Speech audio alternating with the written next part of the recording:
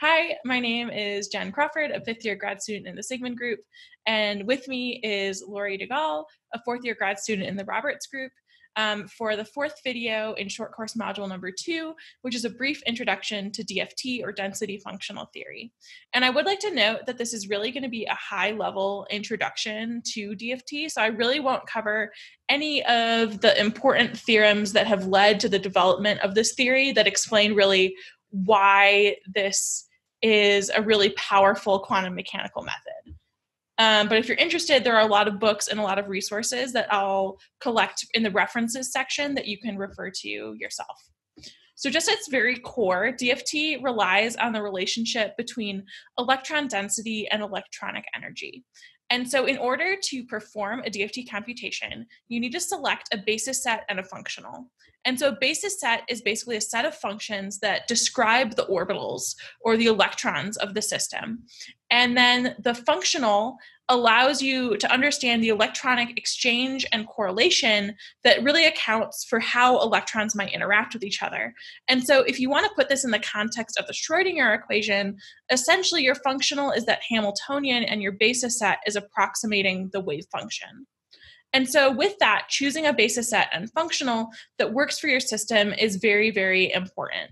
So usually what people will represent this as is a Jacob's ladder, where you're moving from Hartree-Hell within Hartree-Fock theory, and then within DFT, you're then moving to more and more complicated functionals all the way to the heaven of chemical accuracy.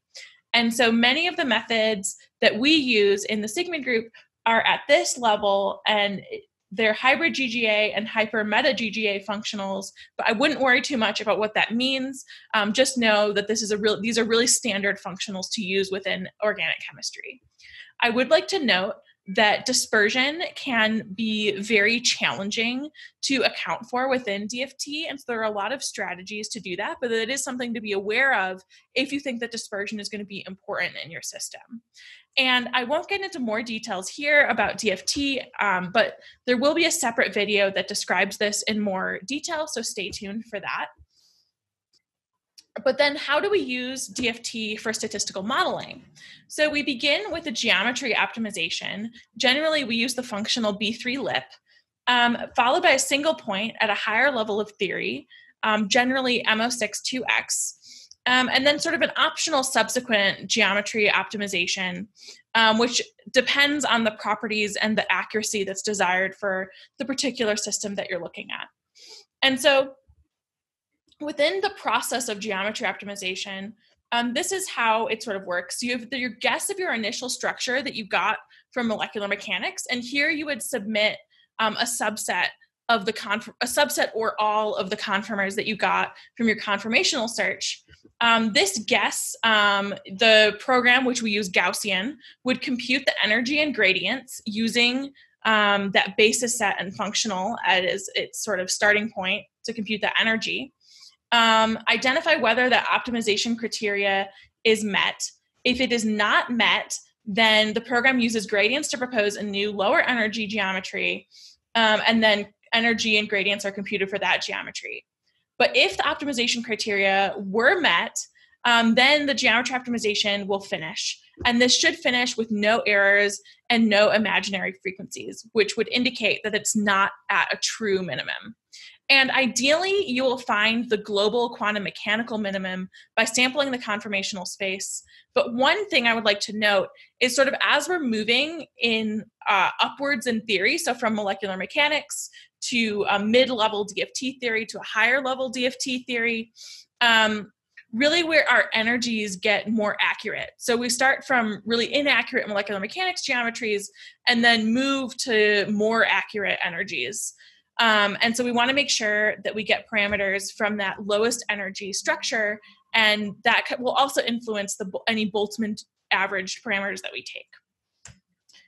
And so again, going back to this sort of key question that we've been trying to answer through the course of this module is, why do we need to sample conformational space, and how do we really minimize computational cost? And one key goal of sampling conformational space is allowing us to sort of replicate the dynamics of the system. So we're able to take parameters from the minimum value, the Boltzmann averaged parameters, as well as any maximum values. And in order to get these values, we need to follow this general procedure, wherein we begin with a conformational search, followed by a geometry optimization, trying to get to that global minimum rather than just local minimum, and then calculating single points and potentially computing subsequent optimizations such that we can acquire parameters to develop statistical models. Lori, do you have any questions? So you mentioned that you use hybrid GGA and hyperbeta GGA DFT commonly in the group, and I was wondering if you, when you actually perform this, do you start off that way, or do you go to a lower level of DFT or possibly molecular mechanics prior to hybrid GGA or hypermeta GGA? So actually, the hybrid GGA functionals actually aren't. So actually, the hybrid GGA functionals aren't too costly to use, and the geometry that they get you to is actually close to a geometry that you would get with MO6-2X, but at a much lower computational cost. And so in general, we don't really need to start lower than B3-LIP, because you still need some measure of accuracy, or else, as you really do have to move up more in theory to get to accurate geometries. So really, B3-LIP is sort of as low as we would want to go, but B3-LIP as well is it's pretty robust. It's pretty traditional within computational organic chemistry, and so it's a good starting point.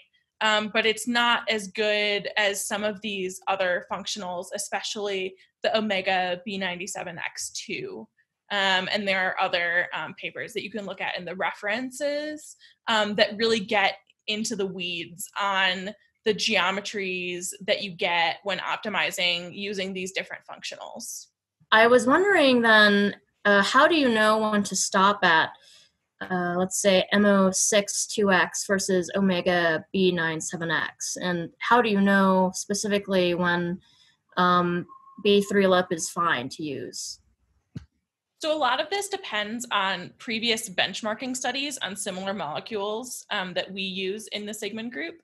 And so a lot of times we won't do the benchmarking ourselves, but we'll look in the literature and have a good starting point and for a basis set and functional combination to use. What's the difference between a single point and a geometry optimized structure? And secondly, why would you need to confirm specifically with a single point that you've found the global minimum? So that's a really good question. So within geometry optimization, you're performing actually a number of single points, because what a single point is it takes the geometry that you have and then computes the energy of those coordinates. And so when we're confirming with a single point, really the low energy structure that we find after the geometry optimization at that like lower level of theory might not actually be the true minimum. So we really want to get we really want to use a more accurate method to really confirm the relative energies of those molecules. And then I had another question. This one's more of a definition question. So here in the graph that you show, what does PES stand for in PES scan? And then also, what is the formal definition of an imaginary frequency, and why do we need to know about them? So that just stands for potential energy surface. Really what this is trying to show is that, similar to what I've shown previously, is that you have areas of low energy space and areas of high energy space. And with DFT, you're really optimizing down to a minimum. You're not going to cross these barriers. You're always going towards a minimum. So you might get stuck in a well. And so that's one reason why we do a conformational search, because now we're sampling a number of different wells. So we're more likely to access that global minimum. And I was wondering, what is an imaginary frequency and why do we need to know about them? So an imaginary frequency in a practical sense rather than a theoretical sense is when you look at the computed IR frequencies of a particular molecule, you see a negative value. And so essentially, when this indicates that you're not at a ground state, and actually when you're doing transition state calculations, the presence of one imaginary frequency breaking or making the bond that you're considering is actually evidence of a transition state. This concludes this video in short course module number 2, and the next section will really deal with the specifics on how to submit a job within the Gaussian program